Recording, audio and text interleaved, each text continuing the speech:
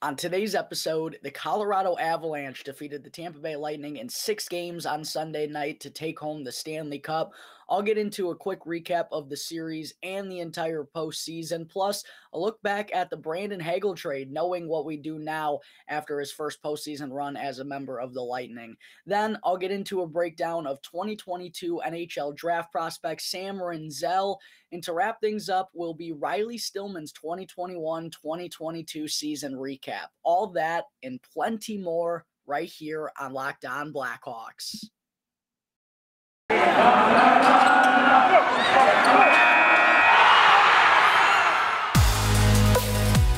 You're Locked On Blackhawks, your daily podcast on the Chicago Blackhawks. Part of the Locked On Podcast Network, your team every day.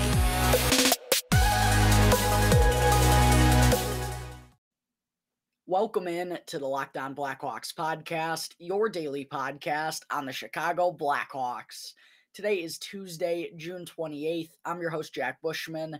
You can find me out on Twitter at JackBushman2, or you could also go and check out my Strictly Blackhawks account at Talkin' Hockey for all the latest Blackhawks news and updates. And if you're listening to the audio version of today's episode and you like what you're hearing, then please be sure to go and show some support first by following the podcast, which will only take a quick couple of seconds. Literally, just a quick click of the button will help me out tremendously. Be sure to go and leave the show 5 stars if you like what you're hearing today as well. And if you're tuning in through Apple Podcasts or through Spotify, then definitely be sure to go and leave me a review, because I always greatly appreciate getting some feedback from all my wonderful listeners out there. If you're a frequent listener of the show, be sure to go and leave me a review down on Apple Podcasts or on Spotify. And the best part of it all, it's 100% for free wherever you may be listening to your podcast, whether that be through Apple Podcasts, Odyssey, Spotify, Google Podcasts, etc.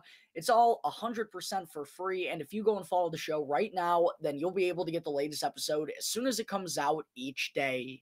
And if you're not already watching the video version of today's episode, then be sure to go and check out Locked On Blackhawks on YouTube. Each and every episode, folks, throughout the rest of the summer and a training camp this fall is going to have a video attached to it as well. So if you haven't done so yet, please go and subscribe to Locked On Blackhawks on YouTube. I would greatly appreciate all the help that I can get in that department. I'm really trying to keep boosting those numbers up. Go and smash the like button for me down below as well, and comment as to what grade you think Blackhawks defenseman Riley Stillman deserved for his performance this season. And last, go and ring the bell, turn on those push notifications, so that way when the episode gets uploaded to YouTube, you'll be notified when it happens each and every day. All right, good morning, everyone. Thank you all for tuning in to another episode of Locked On Blackhawks, your one-stop shop for all things Chicago Blackhawks. And thank you for making the show your first listen here to start off your day.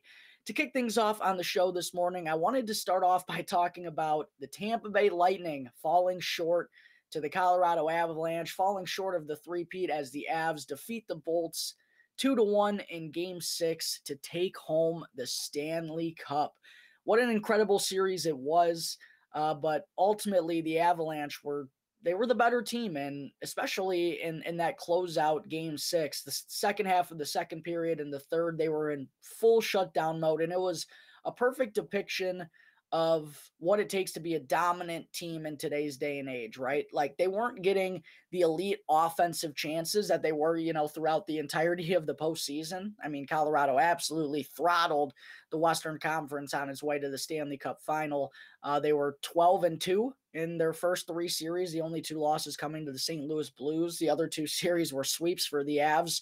But it wasn't the typical offensive showing that we have seen where they're scoring 4 or 5 goals each and every game and the skill is on full display. No, it was more so the speed and the tenacity, and the forecheck was incredible. I mean, they weren't giving the Lightning anything at all in the third period. No real high danger chances. They made life as easy as possible on Darcy Kuemper.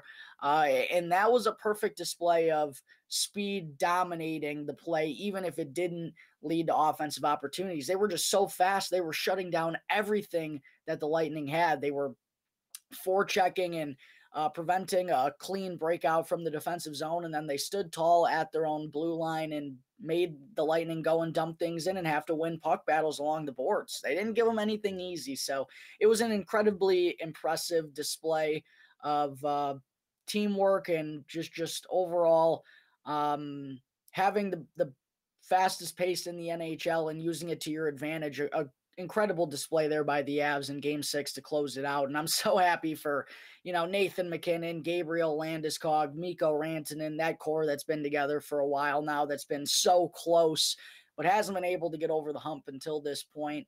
Valeri Nichushkin, of course, was an absolute beast throughout the playoffs. He's about to get paid this year. I can't say enough about Cale Makar, only 23 years old, and he's a Hobey Baker winner, a Conn Smythe winner, Norris Trophy winner, Stanley Cup winner. I mean, the kid is maybe the best player in the world right now. He's absolutely unbelievable to watch.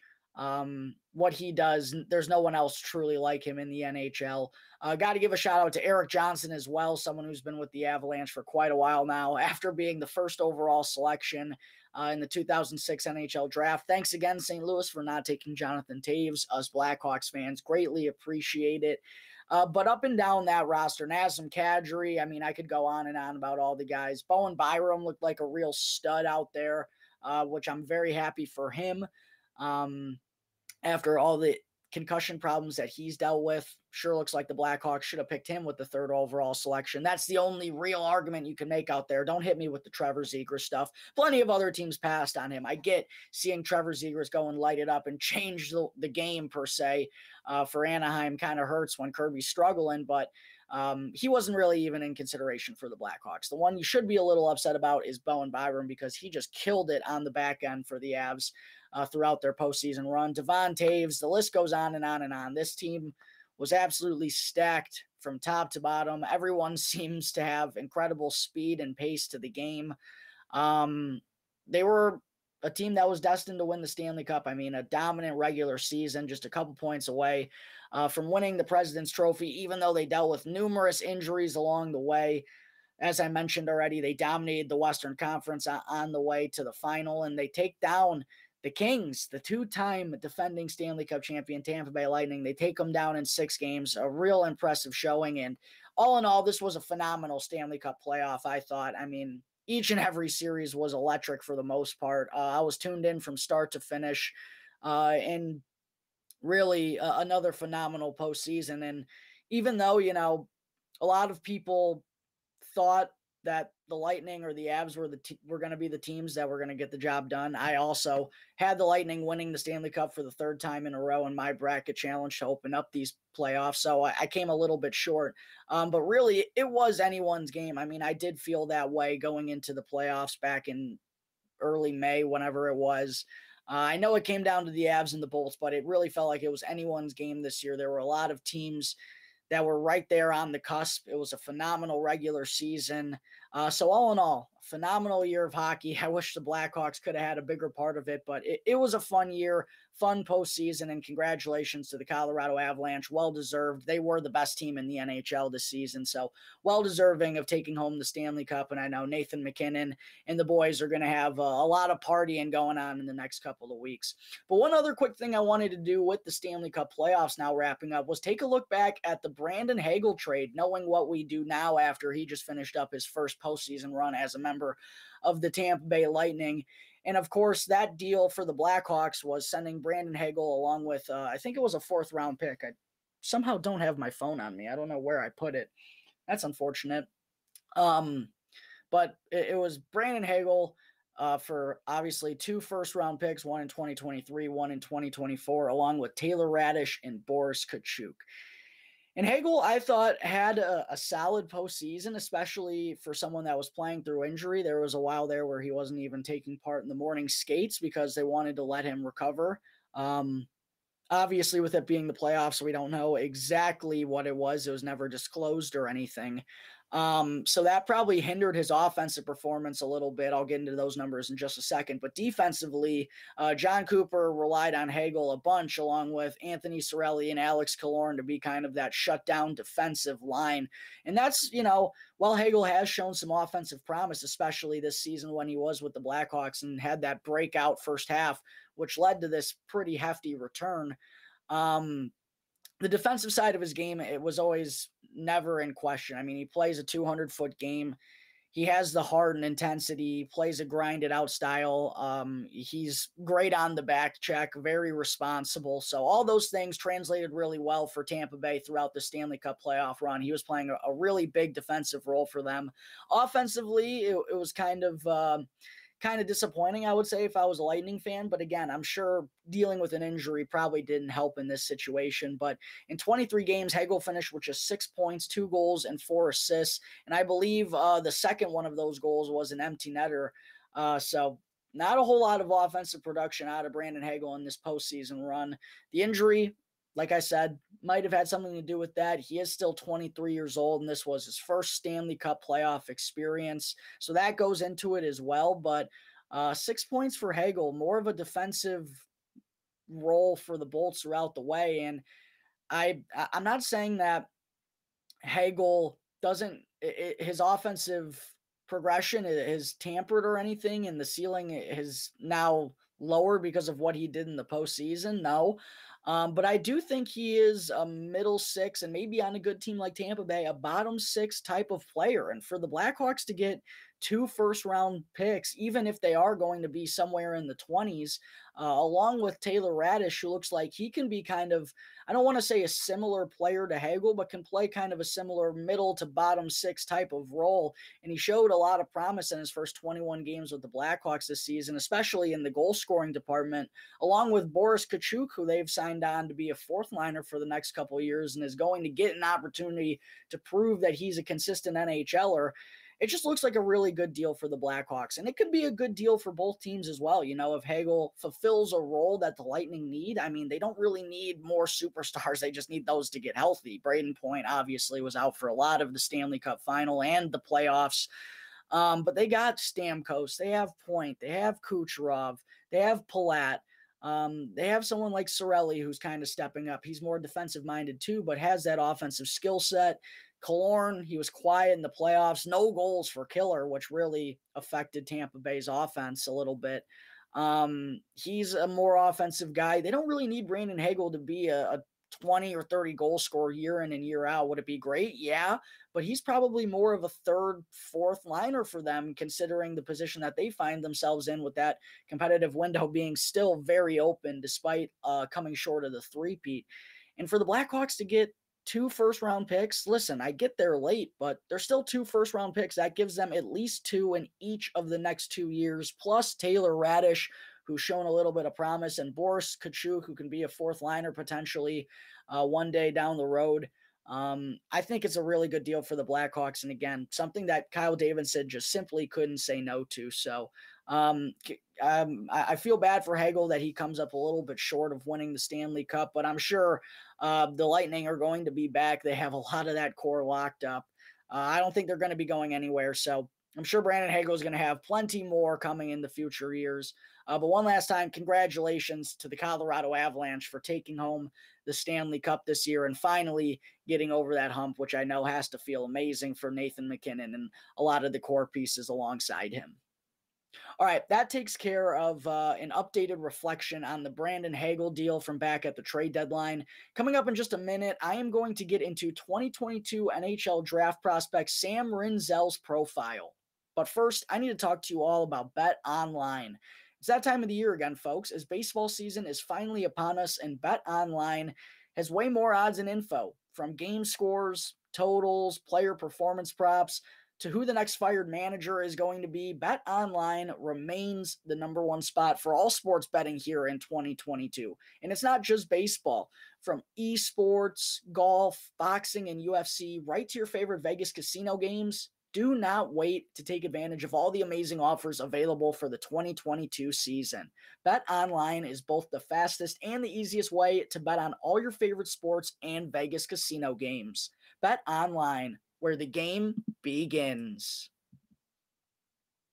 All right, we're back here on the Locked On Blackhawks podcast. Moving on into segment 2 here this morning. I wanted to be sure to get into 2022 NHL Draft prospect Sam Rinzel's draft profile because Corey Pronman, who's a draft analyst and does a bunch of mock drafts this time of the year, he came out with his latest mock draft, which went through the first 2 rounds. And by the way, folks, we're a little over a week away from the NHL draft. At the moment, the Blackhawks don't have a first-round pick, but if they're going to be trading Alex DeBrincat, that's, probably their way back in. If it were to happen, probably going to go down sometime within the next week. So make sure to stay tuned on that front. But a little over a week away from the NHL draft, the Blackhawks have 2 picks in the second round.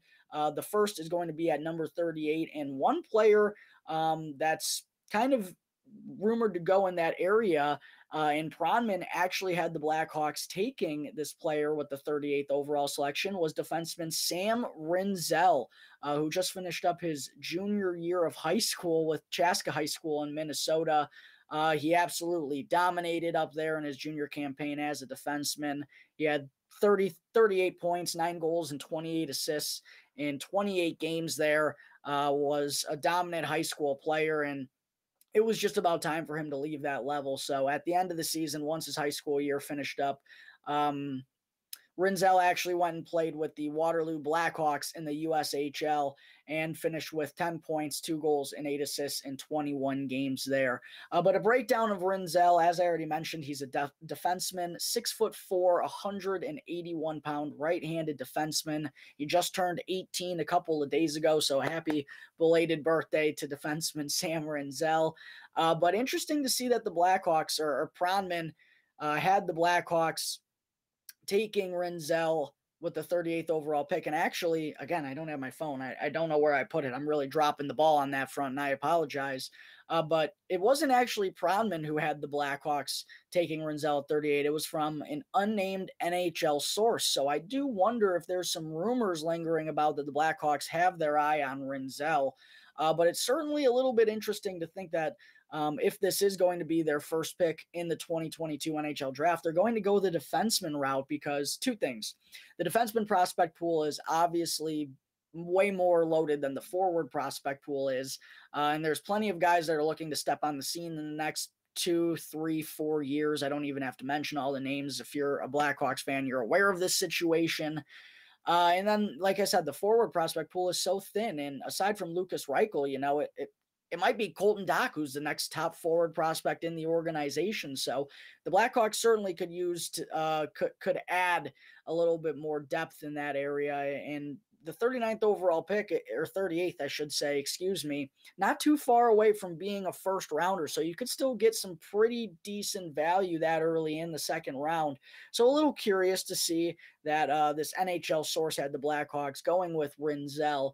But one thing I will say about it is, he's one of the younger players in this year's draft. He just turned 18 a few days back, just finished up his junior year of high school. He has a lot of promise and has shown a lot of that the ceiling could be very high one day down the road.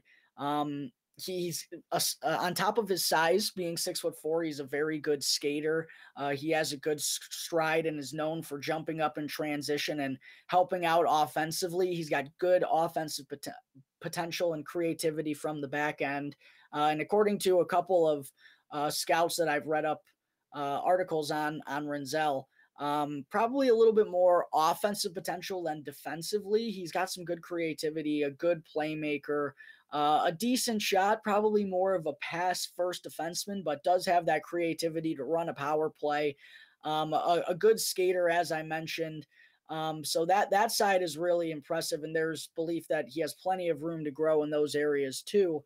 The thing about Rinzel, he does have the ability to be a 200-foot defenseman one day down the road. He's just got to work at that a little bit more and continue to develop that side of his game. And the biggest thing, too, is that he needs to take on better competition. Only 21 games of USHL talent so far in his career.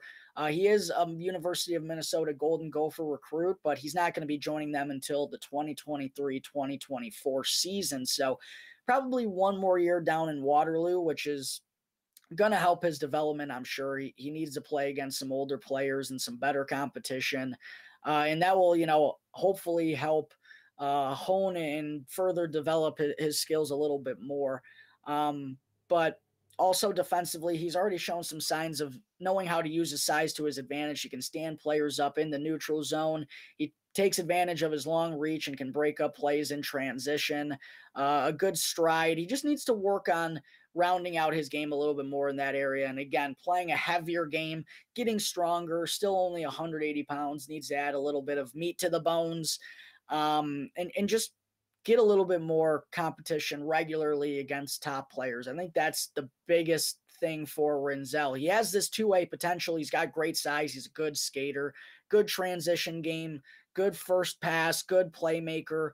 We just need to see it against better quality of competition, right? And that's the difficulty with projecting these high schoolers or these 17-year-olds who are so young. You don't really know how they're going to fare against, the bigger kids or kids who are a little bit older than them and have the same skill set. It's all a little bit of a guessing game, but considering the skill set that Rinzel has already displayed and everything that he's shown, there is a lot of buzz about, if he does continue to develop well and does handle the next levels, does take them in stride, then, he does have the ability to be a top 4 defenseman one day down the road, because the things he does well, he's already doing incredibly at an incredibly high level for being just 17 and now just 18 as of a couple of days ago. So feels like there's a high risk, high reward potential here with taking Sam Rinzel with a 38th overall selection. The one thing I will say for the Blackhawks is they can afford to be a little patient, and maybe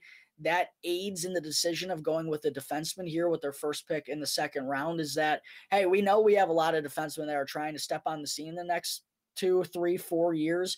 But Rinzel, next year, he's going to be playing still in the USHL probably. Then he's going to go and play college hockey with the Golden Gophers. He could play 2, 3, or hell, even 4 seasons there.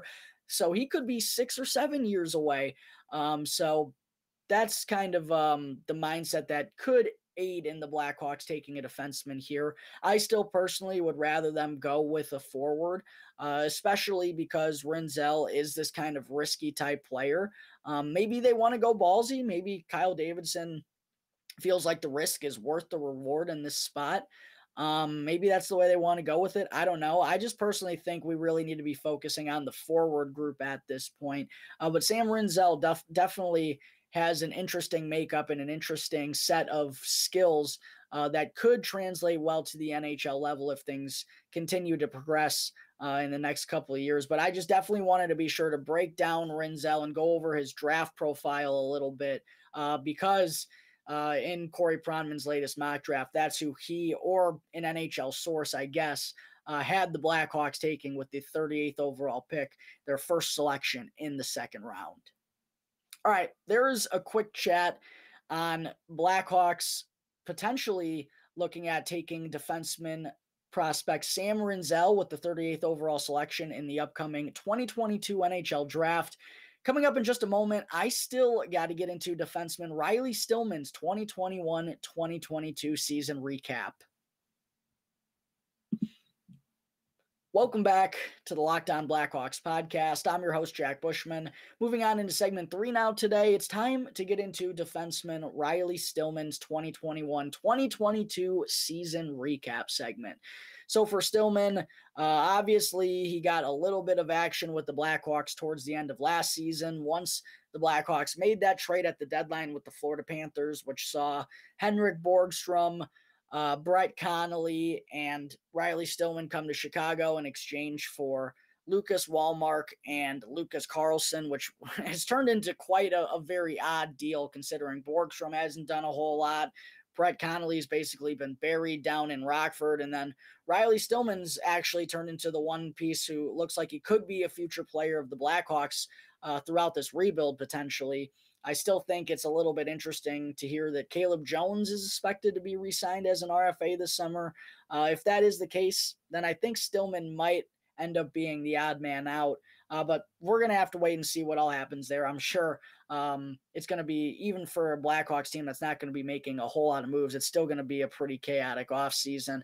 But for Stillman, he got a little bit of action with the Blackhawks last season and actually kind of showed some promise. He scored his first NHL goal, actually. He was very physical, rugged in the defensive zone, and that really led into training camp and the preseason this year, where Stillman immediately was considered to be one of the NHL guys. Like, there wasn't even really much consideration that he was going to start the year down in Rockford. But it didn't go the way that I think a lot of the Blackhawks organization, also Stillman himself, probably had hoped. A little bit of a lesser role this year because of the struggles. He did only play 13 games last season, but had a little bit larger of a role at the end of the year than he did for the most part of this season, and just never really found consistency all that much. I thought he struggled in the defensive zone. He did a good job of being physical, but there were a lot of breakdowns and in transition, in coverage, he would get out of place. He's still relatively young, so maybe it was just a little bit of growing pains with this being his first time truly as a full NHLer, full-time NHLer. Maybe that was something that played into it a little bit, but nonetheless, Riley Stillman, I thought, did not have the kind of progressional season that I was hoping to see out of him. All in all, he played in 52 games this year, 2 goals and 10 assists for 12 points. A little bit of help from the back end, but honestly, not very much. That's not going to be the type of game that he plays. And the Blackhawks do need some ruggedness on the back end, but if he's not going to be providing offense, he definitely needs to hold his own a little bit better on defense as he starts to get a little bit older, or else he's probably going to be a fringe guy, I feel like, throughout the rest of his career, unless he can take that next step. 36 penalty minutes for Stillman. I will say I liked how he was willing to step up for the boys, and he was always willing to scrap. He threw some big hits throughout the course of the way, which I always love to see. The Blackhawks need more of that up and down the lineup. So that was probably the highlight of Riley Stillman's season. But honestly, there's not too much to talk about here. Not all that noticeable, which sometimes can be good for a defensive defenseman, but there were way too many times where I felt like he was a liability in his own zone. He'd have a couple good nights, and then he'd really struggle. There was just no consistency out of him in the back end. In terms of shooting percentage, 4.1% for Stillman. I actually was kind of surprised to see that he had 49 shots on goal in 52 games this year. Did not think that he was going to be a shot on goal per game guy for a second or third pairing defensive-minded defenseman. Honestly, that's something I'll take. In terms of time on ice, I already mentioned a little bit. Stillman averaged just barely over 15 minutes this season, whereas in his first 13 games as a Blackhawk at the end of the COVID-shortened 2021 season, he was at 18-13. So I think there was probably hope that he'd be able to be right there again as a second or third line guy, maybe a number 4 or number 5 for the Blackhawks. But due to his struggles, I think they really had to kind of stick to him as a third pairing guy where he'd be playing with, Eric Gustafson or Caleb Jones down there and wouldn't just be getting the same opportunities, especially with Seth Jones leading the NHL in average time on ice this season. As I mentioned too, the hits and the block shots, those were probably the areas where Stillman left me the most impressed. 122 hits in 52 games this season, night in and night out. He was willing to throw the weight around, understanding his role that he needs to be physical. So I will give him a tip of the cap for that. He also blocked 67 shots in 52 games. Most of the Blackhawks defensemen weren't given much of a choice but to block shots this year. That's why so many of them wound up near the top of the NHL league leaders. But Stillman was in that mix too. He was blocking shots when he was healthy and when he was a part of the lineup. But this was kind of eye-opening a little bit to me. Stillman was, aside from Connor Murphy and Jake McCabe, no other Blackhawk finished with a Corsi percentage in the 30s except for Riley Stillman. He finished at 39.2% this year. And when you go and look at the defensive pairings, this is something I always recommend that listeners do. Go to Natural Stat Trick and go and look at the defensive pairings and look at how certain pairings for the Blackhawks fared throughout the course of the season. Riley Stillman was one of those guys who, kind of like Jake McCabe, everyone he played with, things just didn't really go all that well. So there's still certainly another level for him to go to. I think that he has the capability to be a physical shutdown second pairing defenseman maybe one day down the road, but he's just got to be able to do it more consistently and do it night in and night out. I'll give him a little benefit of the doubt because he is still pretty young and this was his first legitimate full NHL season, and the Blackhawks as a whole were really bad, so that didn't help Stillman's cause either. But I think we all know that there is another step for him to take in order to kind of not only cement himself as a future piece of the rebuild here in Chicago, but also as just a legitimate NHL defenseman. Like, he's kind of been this fringe guy throughout his career so far. He's had a lot of promise from the start when he was with Florida. He's given a legitimate chance to prove that he is a full-time NHLer here with the Blackhawks. And in his first season, I just thought it was kind of meh by Stillman. So all in all, taking everything into consideration, I am going to give Blackhawks defenseman Riley Stillman a flat C for his performance this year. I think he was probably deserving of a C minus, honestly, but I said I was going to be a little lenient with him because of his age. But that's what most of the listeners voted upon. They thought he was, I think it was like 65% or something. Again, I don't have my phone on me, so I'm just playing a guessing game here. But 65% or something like that came in with the C. So I feel like we are all right on point for the most part as to how Riley Stillman fared this year and what grade he was deserving. But if you feel differently, be sure to go and let me know down in the comment section of the grade you thought Stillman deserved, and let me know why. I always want to know if I'm on the same page or if we all feel differently about something. It makes for a good conversation. So if you feel differently about Riley Stillman's season than I do, make sure to go and let me know down below in the comment section, and go and smash the like button while you're down there as well. But one more time, taking everything into consideration, I'm going to give Blackhawks defenseman Riley Stillman a flat C for his performance this past season. All right, folks, I think that is going to take care of Tuesday, June 28th episode of Locked On Blackhawks. Thank you again for tuning into the show, and be sure to go and follow Locked On Blackhawks right now, wherever you get your podcasts, and go and subscribe to Locked On Blackhawks on YouTube, and you'll be able to get the video version of each episode as soon as it comes out each day. And after the show, be sure to go and check out the Locked On NHL podcast for a full recap of the Stanley Cup final with the Colorado Avalanche taking home the Stanley Cup. It's free and available on all platforms, so be sure to go and check out Locked On NHL right now, wherever you get your podcasts. Excuse me. Once again, thank you for tuning into today's episode. I'm your host, Jack Bushman.